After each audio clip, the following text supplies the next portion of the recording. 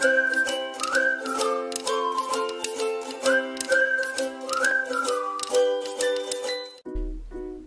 your mom ever given you detention so that you can't play video games? Well, what if you made your very own video game? What if it was about math? Practice your multiplication and division facts with Apple Eater, Multiplication and Division Edition. Let me show you how this game works. You answer a few math questions. If you get them correct, you move forward. And let me get this one wrong. 702. Wrong. And you just keep on following this drill until you touch that apple. And once you touch that apple, you win.